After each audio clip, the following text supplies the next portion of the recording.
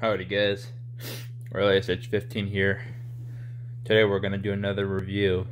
So we're going to do the review on the Key Power GAN Turbo 65W portable PD charger. Now, this one is $40 with a 25% off coupon, so yeah, I'll put the discounted price in the description after you apply the coupon at checkout. So this thing, I've tested it. It's a pretty smart. It's like a smart charger. It automatically detects when your device is 100% and stops sending power to it. So it doesn't overcharge your battery, and your device isn't warm when you charge your phone overnight. But each of these gives you 65 watts, and this one gives you about 22.5 watts of power. But this is quick charge 3.0. These are PD 3.0. But anyway, this thing is pretty nice. GAN chargers. I'm actually gonna get another GAN charger. Oh, speaking of which, quick update on the battery drain test on my on the Let's Com H10s. They haven't even dropped a single percentage on my phone. They haven't updated, so I think it updates every 10%. So it hasn't even gone down to 90 yet, which will be the next thing from 100%. But anyway, back on point. So this thing is it's kind of heavy because it's, I guess, the GAN, and it's a premium product, so it feels a little heavy. It feels like it's made of plastic. It's a rug. It's got a lot of technology packed in it, so it's a little heavy, but it's got 3 ports on it. It's got an LED to let you know that the charger is working. So if it's out, then you know the charger is broken, you need to replace it. But anyway, that's the Key Power logo. They're a company I just found out about. I saw the stars. It got pretty good ratings, so what the heck. And apparently GAN chargers do work for Samsung wireless chargers. I use the 15-watt Samsung Fast Charge 2.0 15-watt charger for the S10 Plus, because the S10 Plus actually does support 15 watts, so I can charge my phone wirelessly as fast as it's the same speed as if it is to charge and plug in fast charge. So fast charge wired is the same as fast charge wireless 2.0 15 watts, but you have to get that charger. I got it as a gift from a friend for getting my degree from Austin Community College. This is the community college I went to.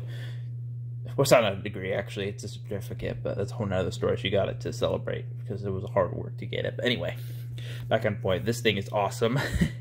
So what I do usually is it could charge 3 devices simultaneously. 65 watts, 65 watts. So 2 devices, 65 watts, and anything up to 22 watts through here. But yeah, it works well. I mean, it's a smart if you're wanting to charge your devices overnight. Even if you don't charge your devices overnight, because with standard chargers that aren't GAN, if you leave it plugged in a second or a millisecond over 100%, that degrades the battery and you lose capacity over time. The longer you leave it, you have to plug it immediately. It's just hard because you have to time it just right. But you'd have to be looking at it. You have other stuff to do in your life. So this thing is perfect for people who have a lot of devices and they don't want to have to monitor their devices charging to have to unplug it. Because even if you might go to the restroom and then it reaches 100 and then you don't get out of the restroom for like 5-10 minutes, and the device is charging for like it finished charging as soon as you got into the restroom. So this device will prevent the battery from degrading as quickly, from losing capacity, from overcharge. So it's a win. It detects when the devices are fully charged. I tested it on my phone.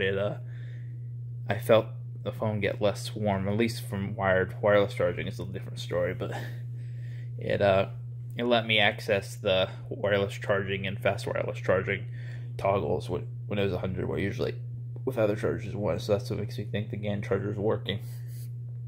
It has special technology where it lets you keep it at 100 without degrading the battery, from what I can tell.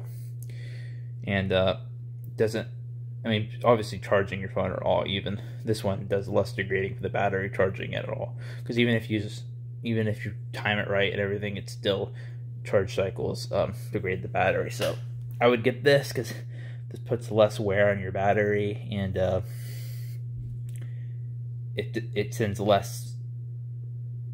least amount of power once it's fully charged, so it doesn't degrade the battery. So I would definitely get this. It's the Key Power GAN Turbo 65W PD charger.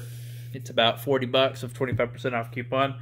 I'll link the price with the coupon applied, the price after the coupon is applied, in the description below. Let you guys know if you guys have heard of GAN chargers. I actually found out about this by accident. So I was on a forum just scanning the Samsung members app, trying to look and see if there's any info for when the beta for One UI 3.0 for the S10 Plus was going to be available. And I came across a thing where someone was saying that it was a problem with USB-C and chargers getting warm. And someone's like, hey, you should get a GAN charger. They commented to that person. It's like, oh, GAN.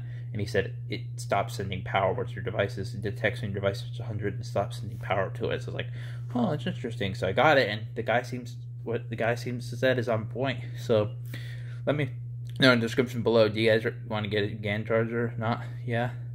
Or no? Anyway, the GAN chargers are definitely worth it. I would throw your old charger in the, don't throw it away, recycle it, obviously. Or just put it in a drawer, because don't risk polluting the earth just to get rid of it.